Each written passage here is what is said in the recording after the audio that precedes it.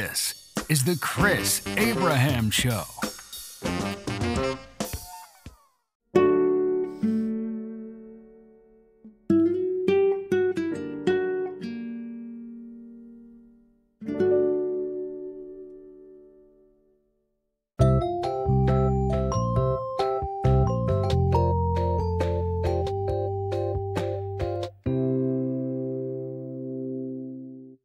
Hey, this is the Chris Abraham Show. My name's Chris Abraham. You are being entertained in the background with 1, 2, 3, 4, 5 concurrent games of pickleball. So you will hear some and a lot of squeaky soles, and I hope you enjoy it. I hope it's not too annoying. This is the season 4. Episode 26 of the Chris Abraham Show. My name's Chris Abraham, and as always, we will explore different ways of saying things, such as what,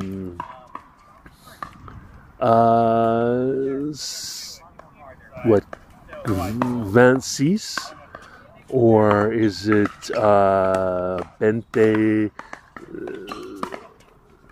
26? Or is it 26? Is it 26? I'm not sure.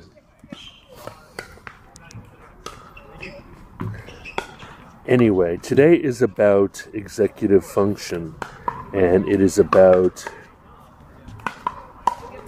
my lack of it and how I think a lot of the crazy, like I was thinking about the last episode about my squalidness, the fact that I'm a feral honey badger, and that I am a feral dog. And when I was doing research for the notes that I just go to Google for, I realized that it is the direct result of having extreme diagnosed ADHD that I refuse to treat. And the reason why I don't treat it is going to be the subject of this podcast, which is I was on slow release Adderall as prescribed by my doctor, and it totally eventually Jekylled and Hyded me.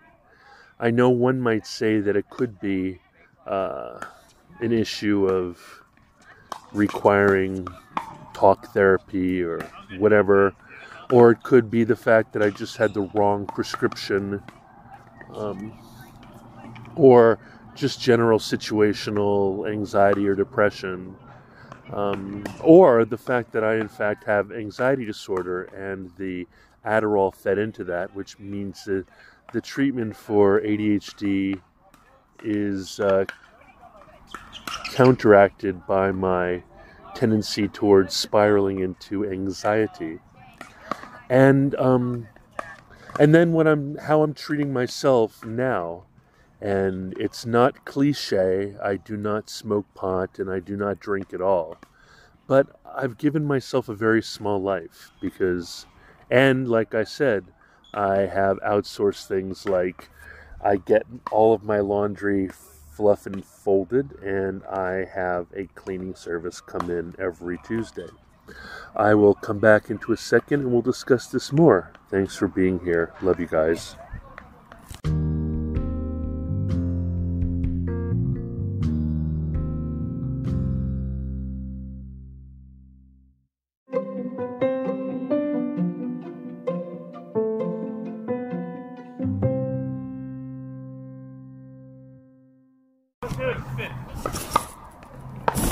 Welcome back. This is Chris Abraham. This is the Chris Abraham Show, formerly known as Chriscast. My name's Chris Abraham, and this is season 4, episode 26.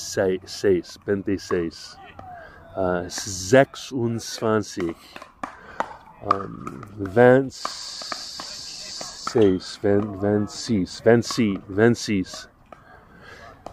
Anyway, God, my language skills are terrible. I do know 26 though.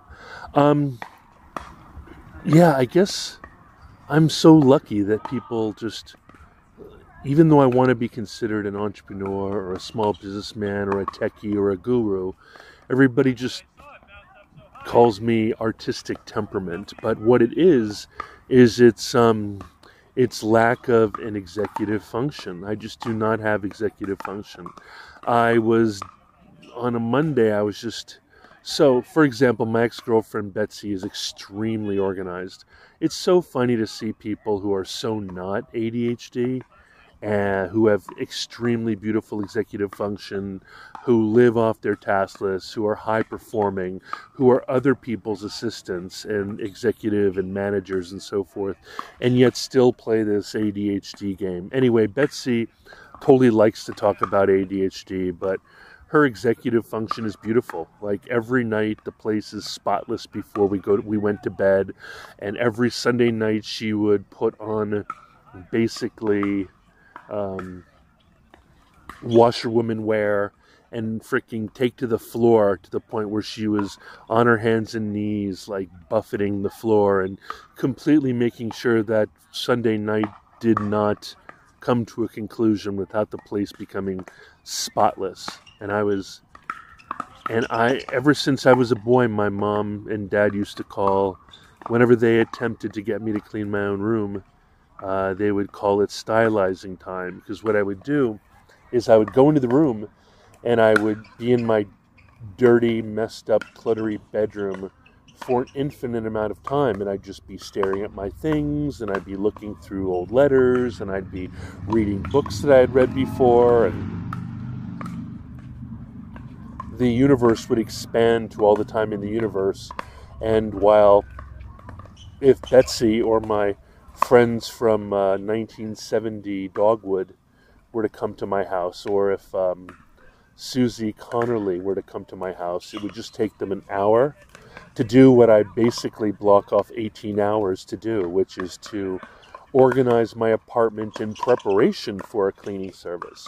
So this is deep, deep crazy, and I think my friends realize that we've all normalized it. It's become a running tease, and I feel much less self-loathing by just embracing it and focusing on the things that I'm good at, which is just focusing on the work, focusing on the creative, focusing on the very simple few things that I can keep in the air, which is 5 stars on Upwork, not disappointing my business partner Dan, making sure that all my deliverables are done to the best of their ability so I keep my 5 stars, keeping 10,000 meters a day on my erg and keeping that logged in a journal, and doing this podcast, which doesn't happen every day, even though I aim to do it every day, and getting 8+ hours of actual sleep, not just in bedtime, and making sure that I have enough money for rent on the 3rd of the month. That's it. It's really simple. I got rid of a car and a motorcycle. I have a bus pass, a metro pass. I have a pair of shoes. I have a bicycle I need to spend more time on, and I have a local cafe. And aside from that, my executive function is completely shot, and I need to keep the world very simple. Now, when I had a international company called Abraham Harrison, or when I worked at Edelman or New Media Strategies, I pursued treatment for this and found it in the form of Adderall, and it was amazing. It was amazing. It was better. Oh, and the only way I treat it now is with a coffee addiction and a penchant for knowing that hydration is part of the problem. So maintaining fed, maintaining slept, actually maintaining my food, maintaining my sleep, and maintaining my coffee and maintaining my water consumption are the 4 things that I use.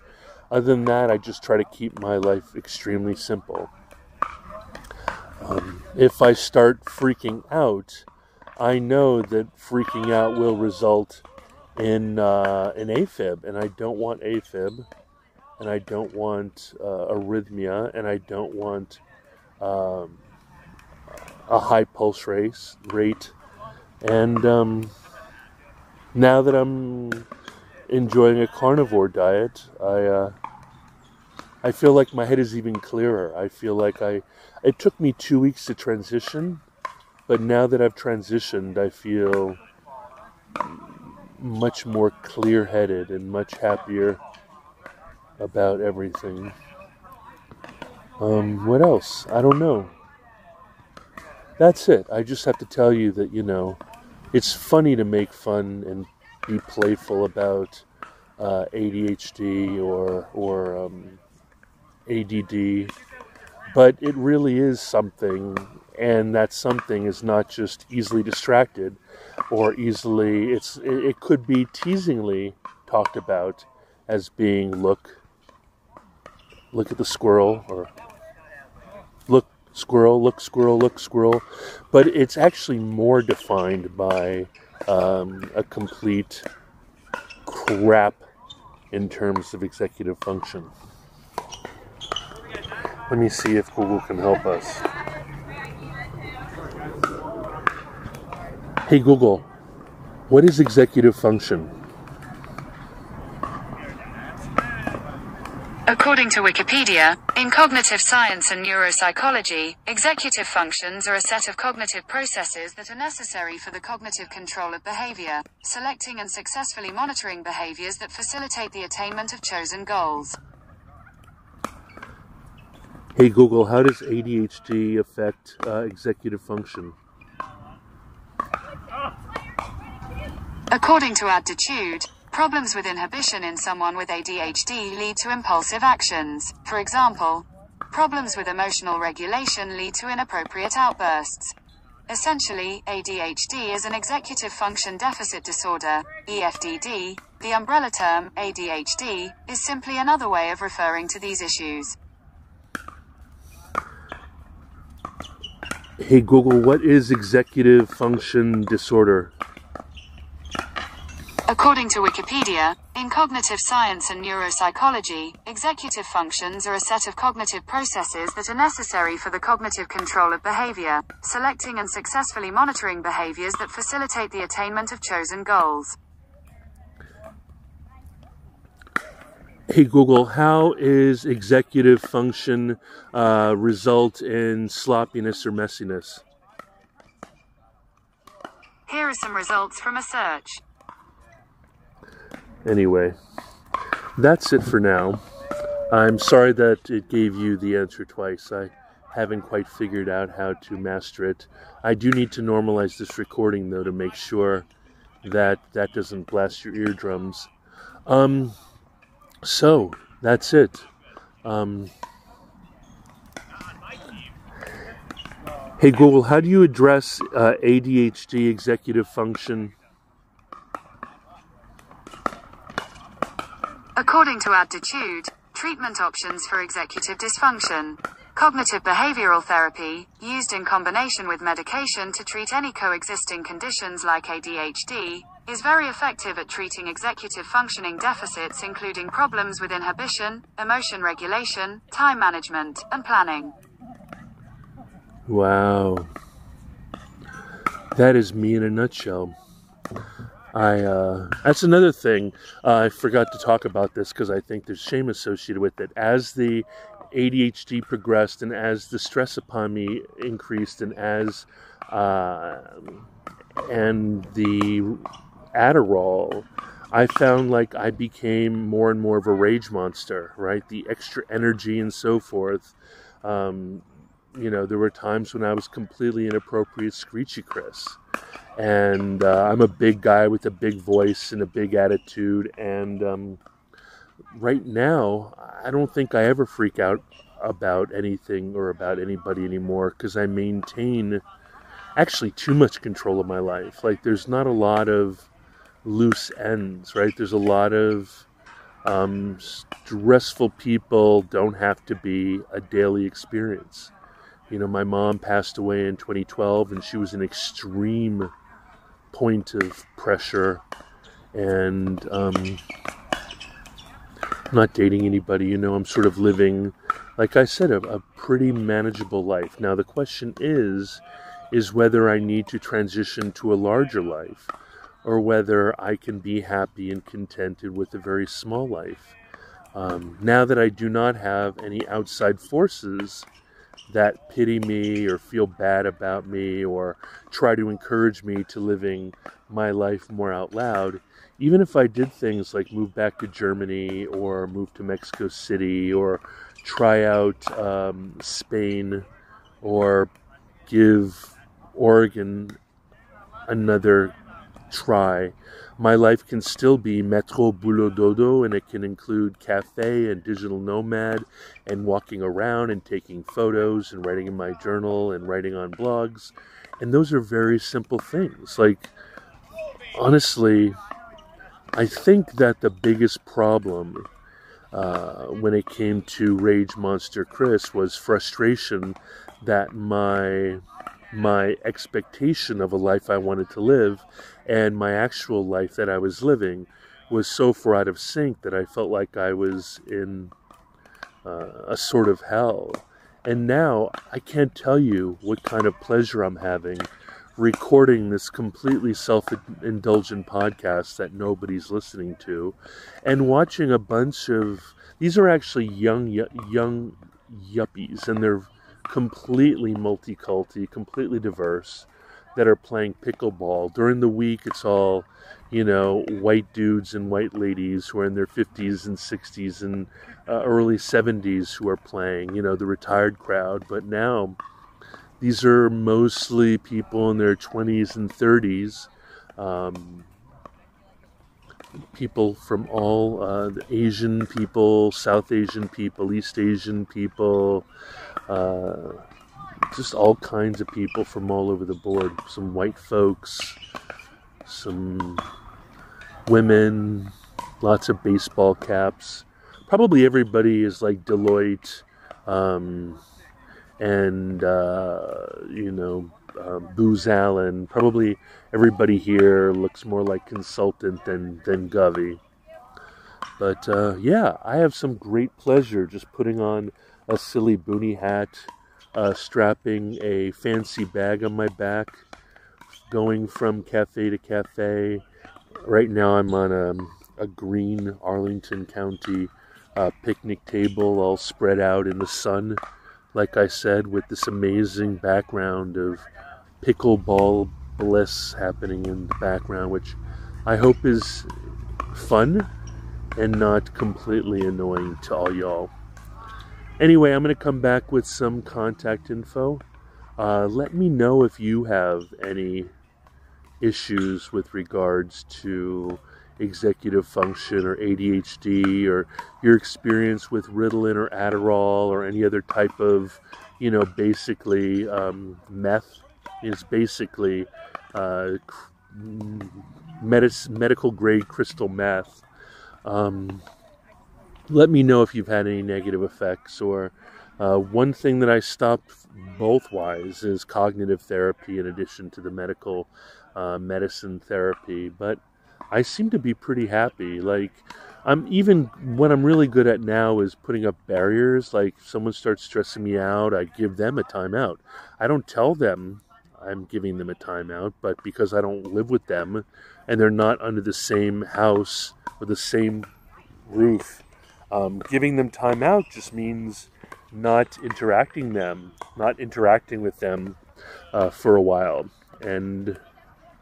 But that's just medicine, Anyway, is it mentally unhealthy to chop down my world into a space where I have control and containment of my feelings and experiences? Or has that basically excluded me into a sort of de facto fear-based ice flow that's floating out to sea. You tell me, guys. Nobody has a very good concept of self, and these last few years have been my exploration, out loud and shared. Love you guys. Talk to you soon. Here comes the contact info.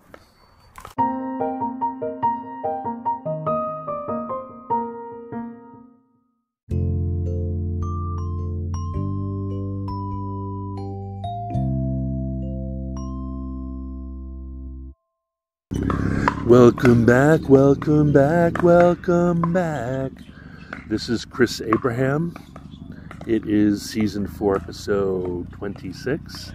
This is the contact info portion of the Chris Abraham show. You can reach me at chris@abraham.su. You can reach me at +1 202 352 5051. You can reach me via text or phone call if we know each other. If we don't, you can try calendly.com/chrisabraham/15. And then, of course, you have +1 202 352 5051. Can reach me on Signal, and you can reach me on WhatsApp, and you can reach me on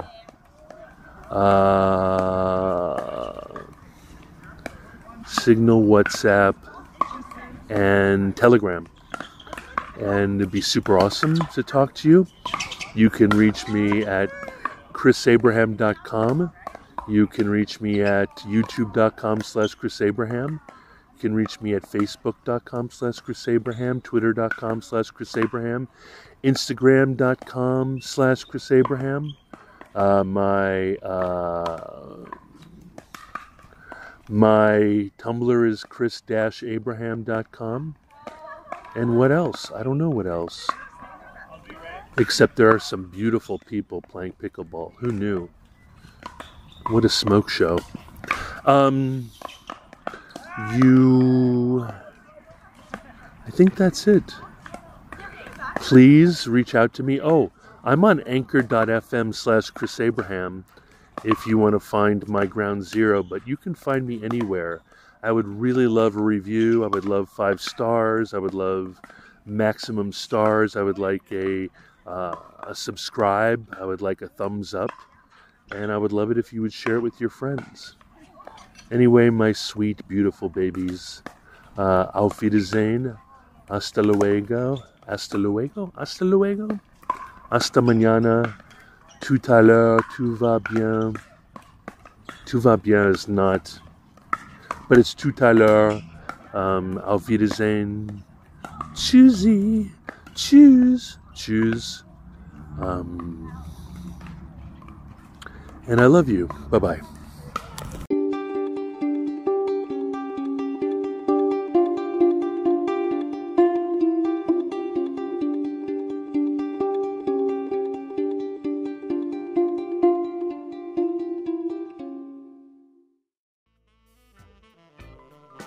Thank you for listening to The Chris Abraham Show. Make sure you subscribe so you don't miss any future episodes. Until next time.